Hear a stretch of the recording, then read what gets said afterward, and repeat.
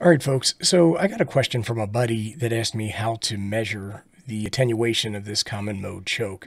Not this one in particular, but one that he had made. And this is a T240 Mix 31, and that is a really good toroid for making chokes. It's very broad-banded, wide-banded, and we'll take a look at that when we do some testing on this. And the goal is to see if it is appropriate to use as a choke and if it attenuates at the right level. So what we have here is just 12 windings of, this is PTFE coated or Teflon coated copper, it's tin to copper wire, stranded.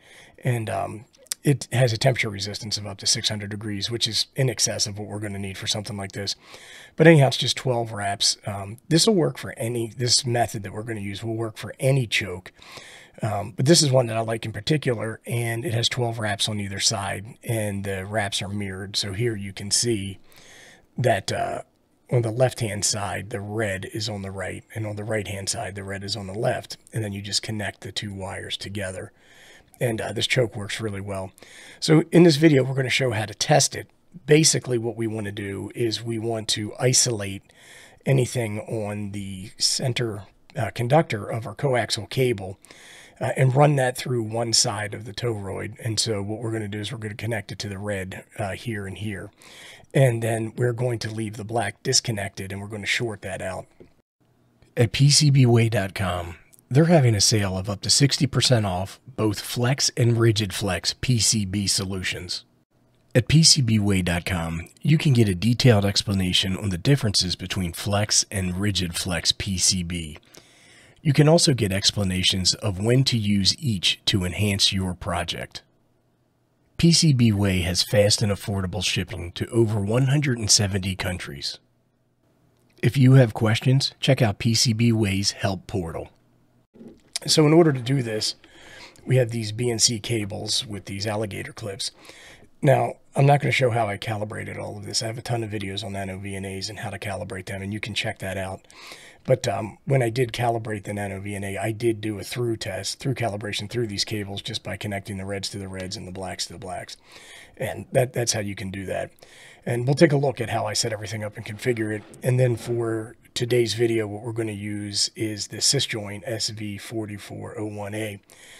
This nano VNA, but you can do this test on any VNA. The reason I use this one is because it has a larger screen and I've got bad eyes, and this really helps me out.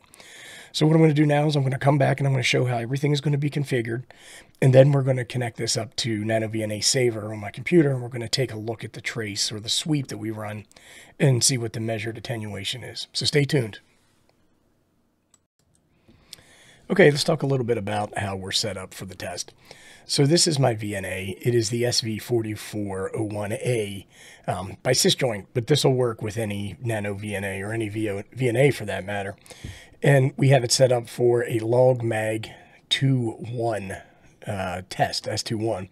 And so what that means is that we have a signal that is generating on port 1, running through our circuit, and then going into port 2, and what we're doing is we're measuring gain. In this case, it's negative gain, because that's what we're looking for in our common mode choke. So you can see I've got some adapters and I got some cables that come out of here. And these cables come through, and I did a through calibration for this on these cables to cancel them out when we do the actual test. And what I did is I just connected the positive leads up to the toroid, to one of the sets of windings. And in this case, it's the red. Now I could connect these red ones to the black leads on the toroid, and we would get the same results. And then I just had the shield shorted out right here, and then what I get is a reading. So just wanted to show this so everybody can understand how we're set up and configured. This will work with any choke type configuration, and what we want to do now is go to the Nano VNA Saver software so you can see a little bit better what we're looking at. So I'll be right back. All right, and we're back. And I had some trouble getting Nano VNA Saver to connect to the VNA. Now, I don't know if it's because Windows installed updates or if it's because I have a different cable here that I'm using, my USB-C cable. So what I did is a screen capture of the VNA and I have it displayed here. And a couple of different things that you can see is that you can see that we have the log mag S21 trace activated. That's the blue trace, the only trace on the screen. And we're running a sweep from 1 megahertz to 60 megahertz.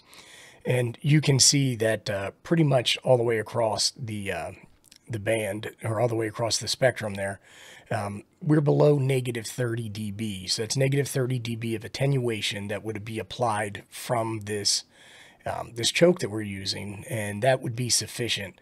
I think that people say 20 is good, 25 is better, below 30 is best. And so this would be an adequate choke for common mode current across all of that. And this is how you measure that. So hopefully that answered the question, helped you out. If you have any questions, comments, suggestions, or recommendations, go ahead and post them below and I'll do my best to respond. Thanks for watching, everybody. Totally appreciate it.